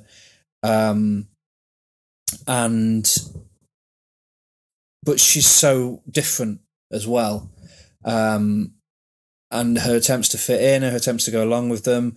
Some of her uncle is horrible to her in the movie. Clearly doesn't like her because she's American, or because of her American sensibilities, and they really, really kind of clash. But it's kind of, the movie just sort of plays out that various scenes preparing for and leading up to this wedding, where she is kind of learning about her culture and where she came from, getting closer to her grandmother, deciding what to do about this, about whether or not to tell her, and I really, really liked it. It's a really enjoyable, good sort of family drama movie. I really enjoyed. I don't know really. It was odd because I definitely would struggle with that decision. But in I the would end, always want to know something like that. The grandma doesn't die. So she would have put a lot of suffering then, and she didn't have to. It's interesting. And I like, the character of Billy is really likable and relatable, and she's struggling in the way that young people struggle. And saying goodbye to her grandmother, saying goodbye to a loved one is a really difficult thing to go through. When they drive off in the taxi, I was in floods.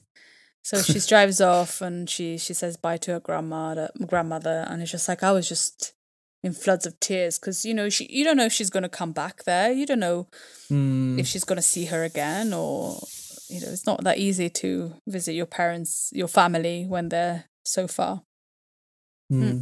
Agreed. Yeah.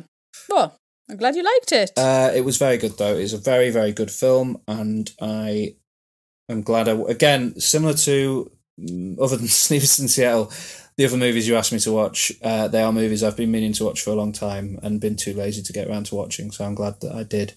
And come on, you're a bit glad that you watched Sleepless in Seattle. No, I'm not. Seeing an unhinged version of Meg Ryan. Yeah, no. But The Farewell is very good, and I really like Awkwafina. She is so good. Everything I've seen her in, I've really enjoyed her, and I think she's fantastic. So looking forward to more from her in the future. What have we got coming up from her soon? Renfield. She's in Renfield. Yeah. Which is out in like a week or so. So, yeah.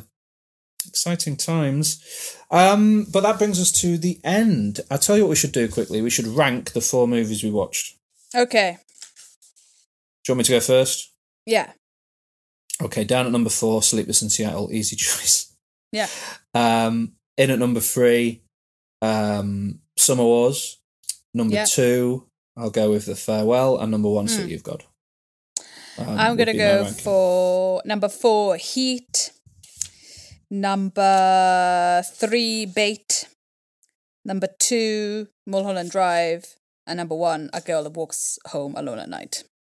An interesting order. I can respect it. Yeah. Well done. So yeah, that brings us to the end. No recommendations for this week, really, beyond, I guess, watch the Mario movie and check out the first episode of Beef. Watch all the films that we said. Yeah, and watch all of those movies, every single one of them. Well, they're all notable. Yeah. Do you want to do, before we go, do you want to do a little MyTube, since I haven't watched the new... Yes. I haven't watched the trailer for the upcoming, well, it's not upcoming, it's in June, so quite a time away. July, even further. Barbie. Yeah, so I haven't watched it. I was waiting for George. Have you watched it, George? I have watched it, so but I'm very intrigued to know what you think of it. Is it this one, Barbie trailer 2? I'd put the one above it on. This one, teaser. Yep. Yeah. Very pink.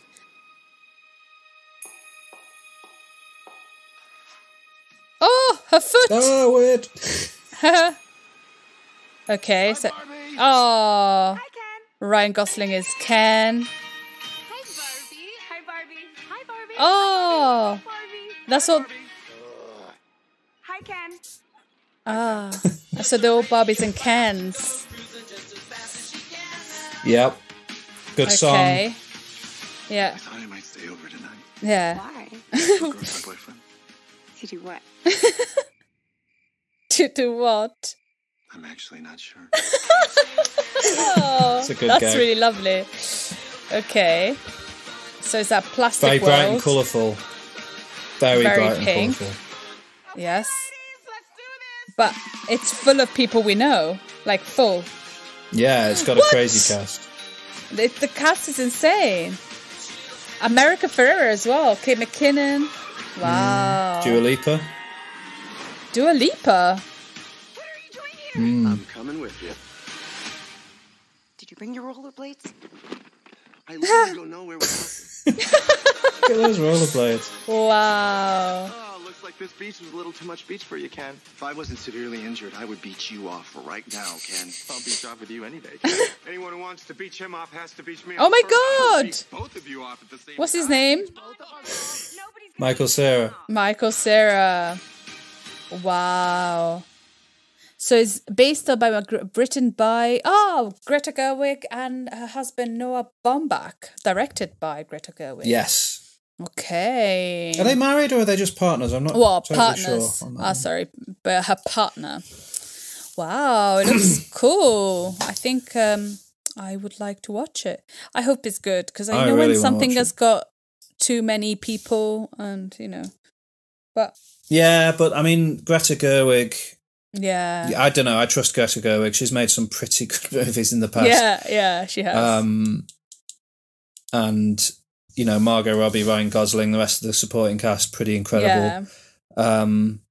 I'm excited. I'm nervous because it looks like it's some toys come into the real world film, and that is really usually not great. So, Yeah. but I have faith in this cast and this creative team, so I hope it's going to be good. And that joke at the end about beaches is funny. Awesome. Yeah. More on Barbie later. Yes. Yeah, definitely. So that brings us to an end of episode 99. Please excuse the delay in normal service next week as we take a break for a week, but we'll be back with a huge, spectacular episode 100 for you, in a couple of weeks, and we hope you enjoy that when it arrives. In the meantime, please rate and review us and watch all those movies we've talked about today. They're all worth your time in some way or another. Yeah. Good. Yeah, good.